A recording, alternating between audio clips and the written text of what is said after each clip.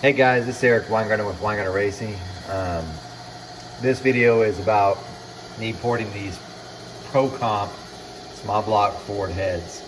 The noise in the background is the mill running. It makes me money, YouTube doesn't, so you're gonna have to deal with the noise.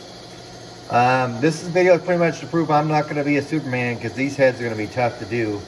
And what I mean by that is, what I did was, I'd already flowed them. You can go back and look at the video to start with. But the distance underneath the seats, because there's an overhang, which I don't even know if the camera's going to capture it well. Let's get a little light here. Let's not get a light. There we go. You can see how that seat, there you go. See how the seat overhangs the bowl?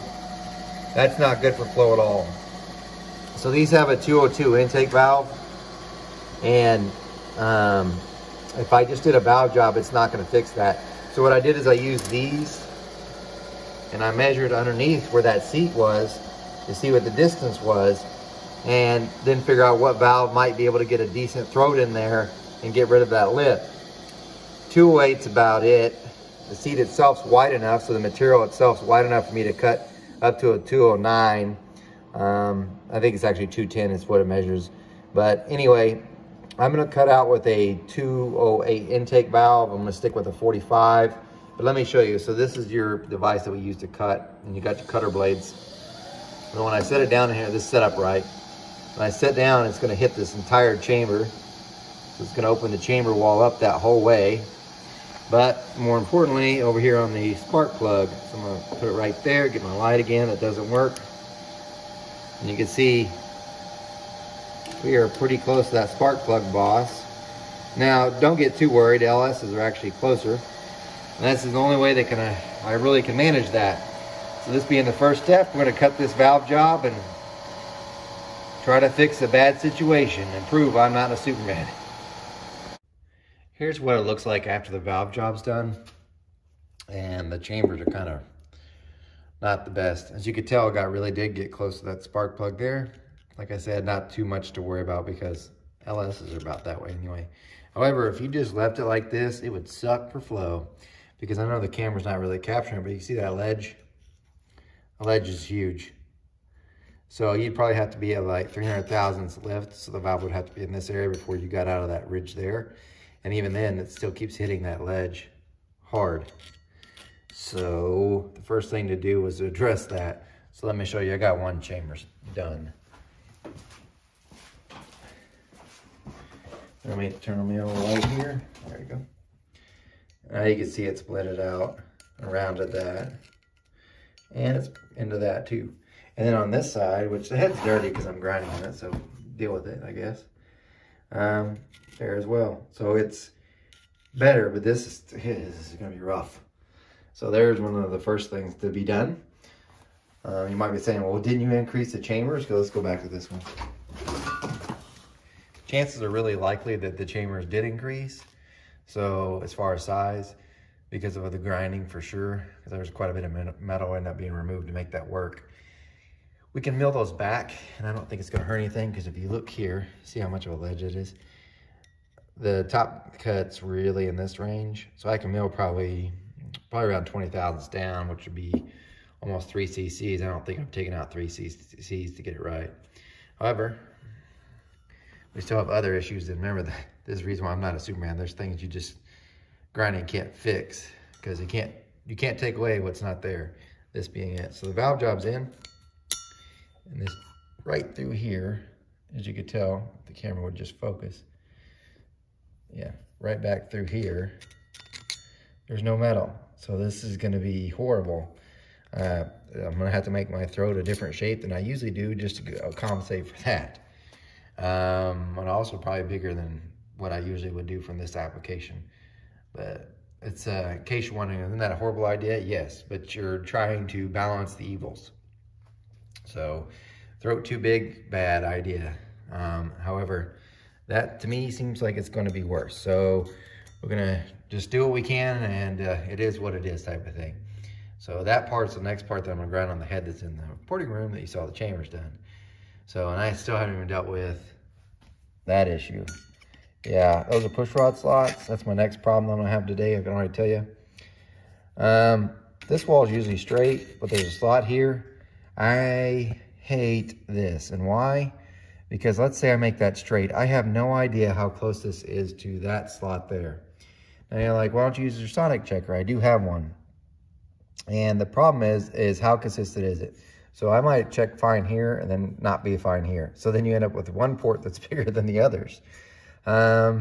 Also, if, and this is the bigger one, if this breaks through, so most likely I'm just going to be, it is what it is type of thing. I'll make it as good as I feel comfortable with and stop, because if I break through to fix it, it's going to be a pain in the rear, especially this one. So on a small block Chevy and stuff, usually they're open and they're exposed, so you can get down with the welding torch and boom, and fix that, weld it up properly. On this one, being that the water core is right here too, you can't really grind that out to get the welding in there, so you'd have to weld from this side, then somehow grind on this side, and not ideal. So that sucks. So I'm gonna, well, I don't know, it sucks. Usually they're straight, and I'm afraid if I make it straight, I'm just gonna break through. I haven't figured out what I'm gonna do about that. This seems like a bad situation getting worse. So if you're grinding on that, you're like, oh, that's fine. You never know. And then it's really tough to fix. And some of you might be like, well, just put sleeves, there's tubes in here. That's an oval, not a round shape. So that'd be very difficult to accomplish as well, to get it to actually, sure, you can put them in. Doesn't mean it's gonna seal. So and you're like, well, epoxy comes out. Especially on this Chinese aluminum head, I'm not sure if this aluminum would even attach right to the epoxy and not flex and move more than what it should. So here we go. I'll let you know on the next part with the throat, and then somehow today figure out that part too. Anyway, back to it. Okay, ignore the mess, but I'm gonna try to show you what's been done. And I'm giving away just about everything on this, because it feels like I'm trying to turn this piece of poo into something spectacular. So, but I don't know that it's gonna happen. So let me show you, because I actually finished porting this head. So, and I know I probably should have recorded through the whole entire process, but I was really trying to get stuff done. So let me show you. So I've already talked about the chamber, but on this, what you can tell is, you know, the throats are kind of here, and I know the lighting's not well, but what I end up doing is I open them up to 91.5%, which is actually pretty big. And the only reason for that is because I was trying to get as much of that ridge out. And really, the ridge is worse on this cylinder, and it got better as it went this way. So this one wasn't so bad, so it had a better radius. But they all end up at 91.5%. On the bowl itself, which would be the distance from here or going straight across the guide, is 98%. You might say, well, that seems awfully big. The reason for that is because I wanted at least some kind of interior to go into this. So when you make the throat bigger, you probably should make the bowl a little bit bigger too. So that's what's been done there. Now, since it's on this part of the view of the head, I'll show you the bigger part of the exhaust. So the exhaust like this, let me just flip this head so you can see what I'm talking about. The exhaust as it comes, you can see this nasty ledge right here. So the valve job's redone, but it slams right in this. It's a really horrible deal. So this being the ported one, you can see now it has been knocked down. I didn't just round that. It's actually sticking out this way. So I actually moved it down and over, as you can tell here. So now it's like, it should be a normal short side for exhaust. Kind of raised up still, but you get the idea. And there you can see more of the transition from there. So then we have this part. As you can tell here, not looking great. You know, it's got the bulges. And this is what I came up with. And honestly, I probably just wasn't bold enough, because I just don't want to break through on this. I just don't. So as you can tell, it's still there. You can see it dramatically knocked down, but I'm just scared to death it's going to break through. And then I'll be like, oh crap, I got to weld it. Because not only that, besides me machining this out so that I can get the welding torch in there, this aluminum's crap. So it's not good to weld. So I was being a little conservative, but there you go. So it's still there, just not near as bad. On this corner, which would be the push rod slot, I mean, both are the more rounded one. This one, I just rounded that over. That's why this one looks really nice. And this one, you can still see the bulge, and this wall should be straight. It's just not, because I'm not that brave. So, and then the short side, it's actually short already. So there was no laying back of the short side. So On some heads you would do that, but on this it's pretty flat, which means there's not a lot of short side height. So if I look from the apex here to the deck, it's really short, so I didn't lay that back. Did widen it a little bit because the bowl got bigger. So on this side, the bowl itself, because I made it larger and moved that, usually the top part gets moved over, so move the bottom part over. So that's pretty much it. So widen the bowl, not dropping the short side.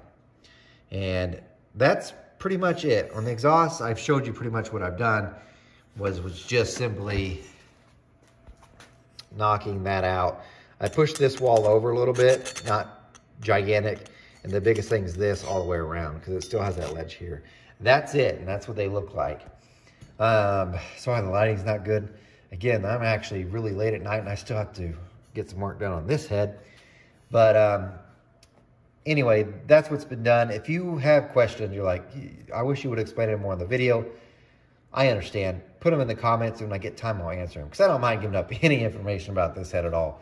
Because I hope to not port another set of Speedmaster Ford heads again.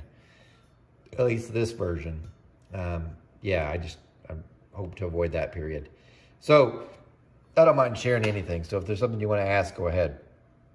I don't have a clue how good they're going to be. I remember I flew them before, and they were pretty bad. So, it can only get better. So, we'll see what they do. I'll flow them hopefully here soon. And I'll attach it to this video. So, because I don't really have a clue what they flow.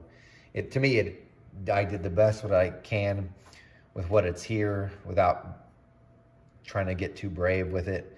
I guess if I had another one that it wasn't worried about ruining, I would see how much room I had here, and if it was enough, I would move it straight like it should be and see how much material was there. But the thing is, you can have core shift and then I'll end up regretting it. So I wish I had one here, another one, just to see. But anyway, it is what it is. I'm going to flow it and I'll share the results with you. Okay, before I show you the flow numbers, I have to say I was quite shocked. Really. I didn't think it was going to turn out like this, and, well, it is a little shocking. So let me go ahead and show you what I mean. So here we are. Here's our flow numbers. This cylinder 1 is stock, so this is exactly how I flowed it with the 202 valve. This is it ported. And I'll go through some of the numbers because they're pretty, some of them are very outstanding considering how much it gained. In some spots, not as much as I'd hoped. So let's get started. If you look, the numbers I care most about are 4, 6, and peak. If I look at 4, it went from 210, which is just miserable, to 225. That's still not that great.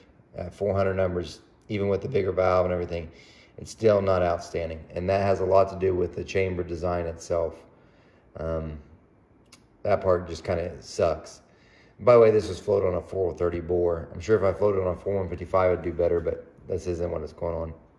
Then I look at 6, though. It went from 254 to 287, or 288. That's a huge, huge, huge jump. Like, very big jump there. And if you look at peak flow, the best it did before was 264. Now it's doing 314. Really, from 600 on, it's as good or better than many of the aftermarket heads that are out there, which is saying something. The 400 number, not so much. I really wish it was like in at least 240s, but it's just not there. Isn't going to happen largely due to that chamber design, having that spark plug right in its way. But once the valve's out of that section, then it starts really moving air. But most shocking to me was actually the exhaust side. If you look before, it only did 153 CFM. That sucked. At 4, that's 181. Really, that's a good number. Don't care which head you have. And peak flow of 231. That's outstanding. These exhaust ports really do move quite a bit of air now. There are several other Ford heads that I know of that even come CNC ported that don't do 230. That's quite outstanding. So overall, the head is much better than what it was before. Judging by the flow numbers and how much has been gained quite a bit, it's a huge improvement over what it was. And it will probably compete with many of the heads that are out there currently. If we have these on the dyno, they would be very, very close to some of the heads. Not all of them, obviously. It's not going to compete with the Trick Flow 240 high port or the AFR 220s. but it does hold its own against some of the other heads. So pleasantly surprised, but I still hope to never port another one. Anyway, at least this Speedmaster head. Anyway, if you have any questions or things you'd like to see or have any information you want to know about this, feel free to leave it in the comments and I'll get back to you. Please like, subscribe, and all that's junk, just really because I want the channel to grow, and hopefully someday I can make some more money so I can do more cool projects for you guys to see.